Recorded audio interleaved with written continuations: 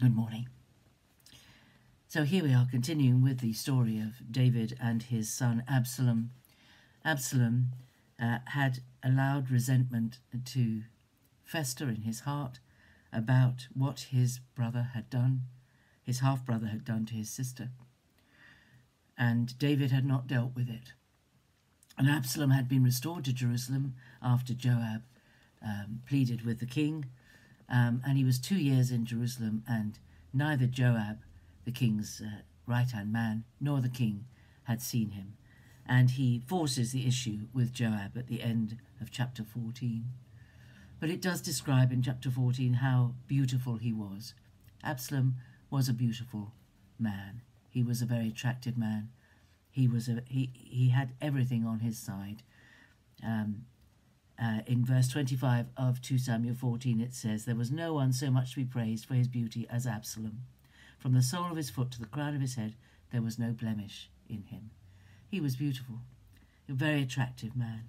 I think he took after his father. His father had been a very attractive man.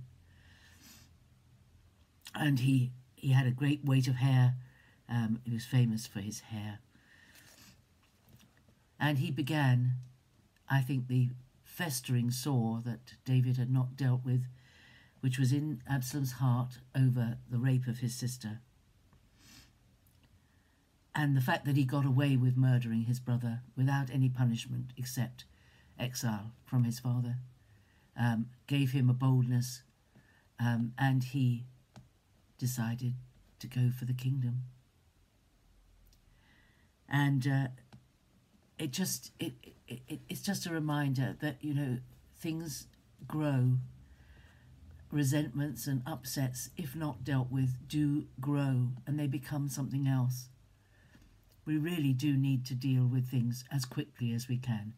As the scripture says, don't let the sun go down on your anger. When you're upset with someone, or you've upset someone, or you've been really unpleasant to someone, whatever the cause is, sort it out.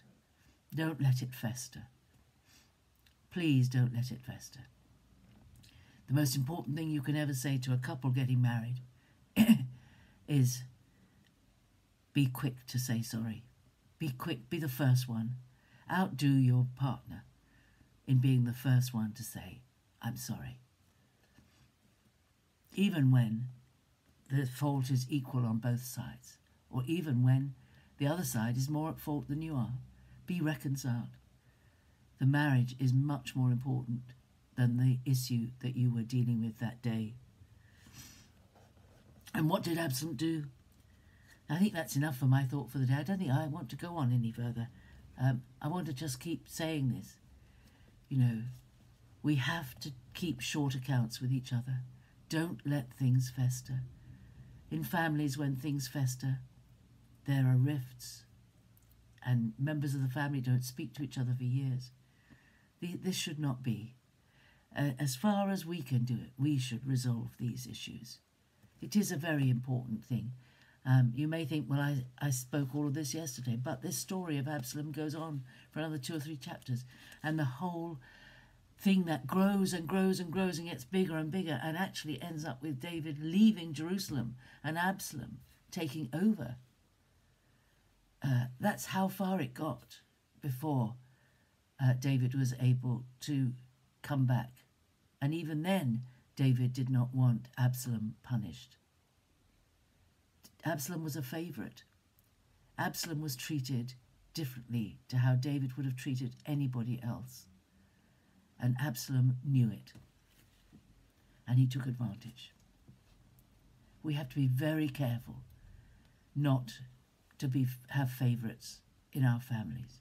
Favouritism and helping people evade punishment for what they've done does not help them, is not good for them. It was not good for Absalom not to be taken to task over what he'd done.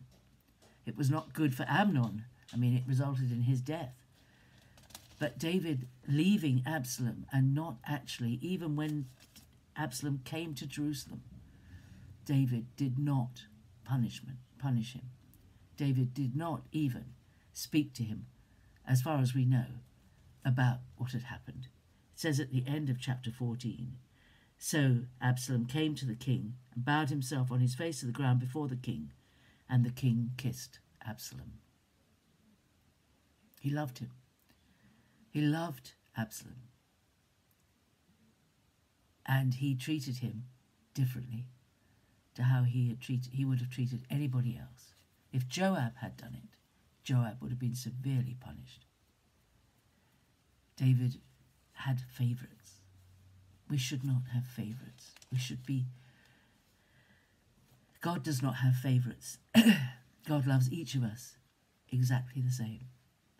And he extends his grace to all of us, not based on what we've done, but based on his great love for us. His love is the same for each of us. And we have to be really, really, really, really careful about favouritism, especially in families. Guard against it. Guard against it.